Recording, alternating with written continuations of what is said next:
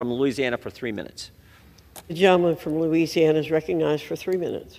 Thank you, Madam Speaker. Chairman Jim Jordan. I rise today to speak in favor of my common sense legislation, the House Concurrent Resolution 3. And I'm really proud that this bill has been included among our very first set of bills that will pass in this Congress.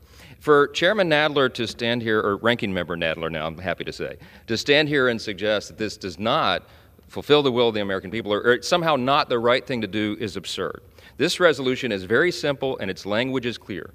It condemns the attacks that have been committed against pro-life facilities, groups, and churches in the wake of the leak of the Dobbs opinion and the subsequent decision.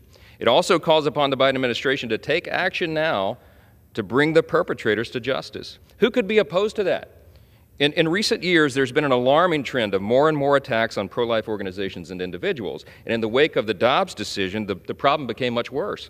We've seen a significant increase in targeted violence against places and people who provide care for pregnant women and their unborn children. Here's just a few of the more than 100 incidents that have taken place just in the last several months. May 5th, last year, a Catholic church and school in Armada, Michigan was vandalized with satanic symbols and messages calling for the death of Republicans. May 8th, the Oregon Right to Life office was firebombed. May 26th, 7 high school students in New Jersey were suspended after physically assaulting another student holding a pro-life sign. June 26th, a pro-abortion extremist was charged with attempted murder in Los Angeles.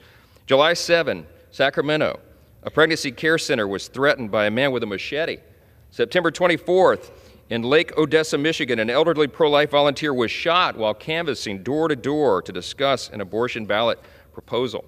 January of this year, just several days ago, a pro-life billboard was defaced with the words, "Kill them kids," in Portland, Oregon. This last one that I wanted to mention is personal to me. On July 11th, pro-abortion activists vandalized the Women's New Life Clinic in Baton Rouge, Louisiana. They spray-painted anti-life messages on the walls. Being located right next to the abortion provider in Baton Rouge, at the time the largest in our state, this clinic has offered hope to countless pregnant women by counseling them on all of their options and not pushing them to abort their unborn children as the clinics do. I'm proud to call many of the leaders of that clinic in Baton Rouge personal friends. We have to stand for them and stand against violence and vandalism and personal threats and intimidation. Nationwide, there are over 2,700 pregnancy care centers providing essential services in all 50 states. They serve millions of women every year. They have over 10,000 medical professionals supporting them.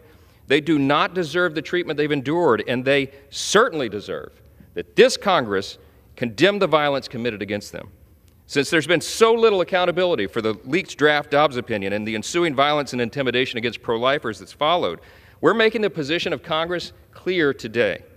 We condemn violence, property damage, threats, and intimidation tactics, and these clear violations of federal and state laws must be prosecuted. We have the opportunity before us today to start to push back against the mob that has targeted the groups and individuals that care for women and their unborn children. Republicans are ready to act. I'm so proud that over 100, I think nearly 130 Republicans so far have co-sponsored this. It will pass, and it should, and it will be a shame if our Democrat colleagues do not join us in this condemnation of violence. The question is, will they? I urge my colleagues to vote yes on the resolution, and I yield back the balance of my time. The gentleman from